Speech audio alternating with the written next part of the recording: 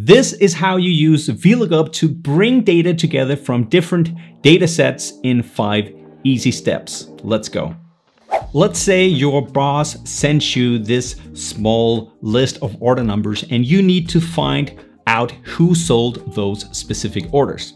Now you have that data in another file, in another sheet with more data, and it looks something like this. So this is your order database, and the primary sheet to the left is the ones where you need to find out who sold the specific orders.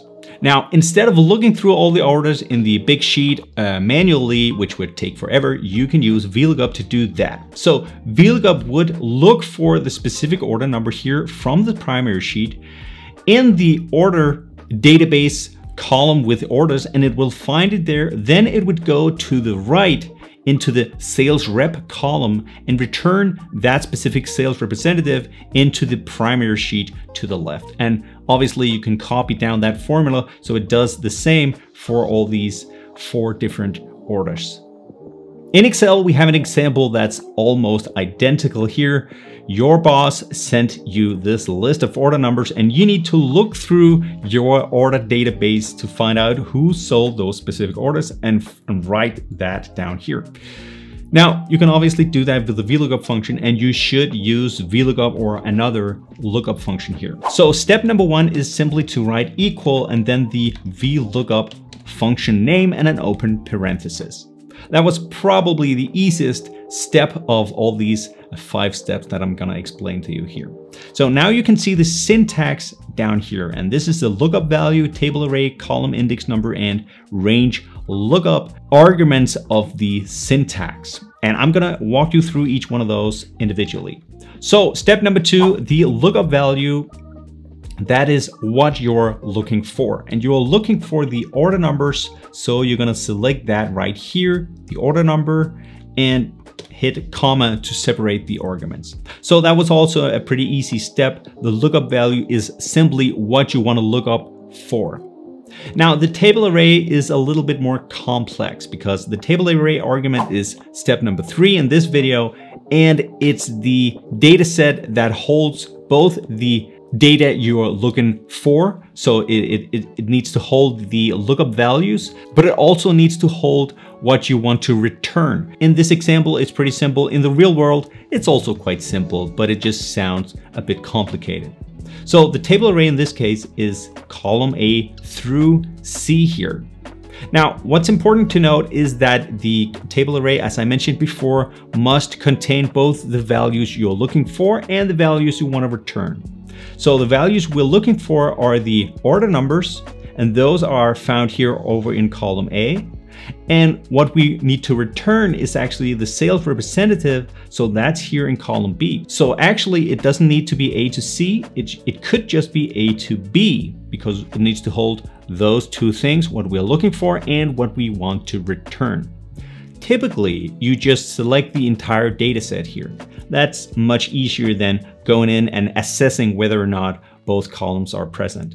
So select everything here.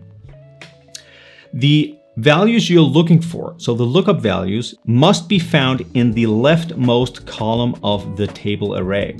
So it looks from left to right. Just as I showed you in the example before, it looks for the order number in the leftmost column of the columns you selected here as the table array. And then it returns something from one of the other columns. And which one of these columns we determine here in the next argument, which is the column index number. And that's step number 4 of this guide. And that is what you want to return. Now here you have the entire table array. And in this argument, in the column index number, you determine what to return. So you write a number that corresponds to a column in the table array. So column 1 would return the order number. So in that case, you would have the order number and the order number.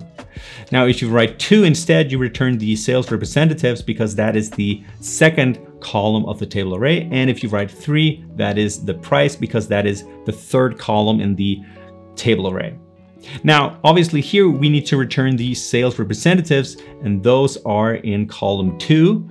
in the table array. So write that and a comma to separate the arguments. I have an important comment about the table array that I need to mention in the end of the video, so make sure you watch that. And if you like this video so far, please give it a like and hit the subscribe button to support the channel. Thanks. Now for step number 5, the last part of the VLOOKUP function, you must determine whether or not the range you look up should be true or false.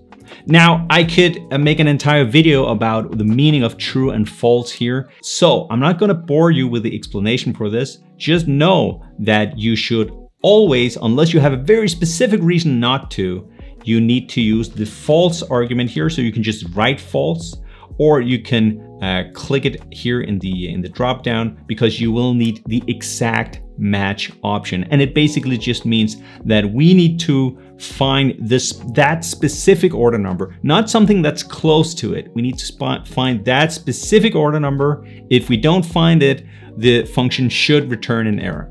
That's basically what we're saying here. So just pick or write false to do an exact match VLOOKUP here. And that's it. Hit enter and there you have it. The sales representative for order number 8523 is NH right here. And if we copy that down to the other cells, you can see that it finds them easily.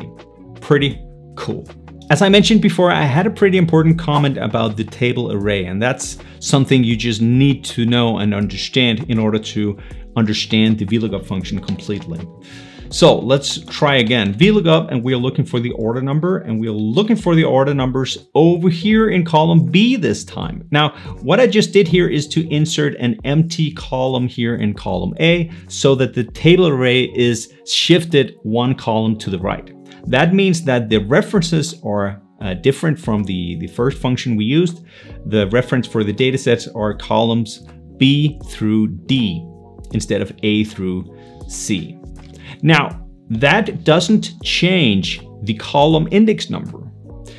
One could believe that that column A was always going to be column index number 1 and column B was always going to be in column index number 2, etc. But that's not the case.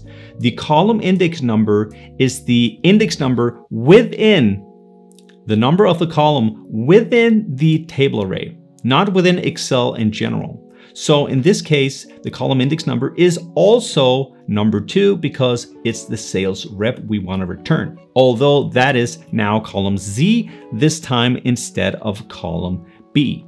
So it's relative to the table array, and that is an important comment and something you needed to know to understand the VLOOKUP function.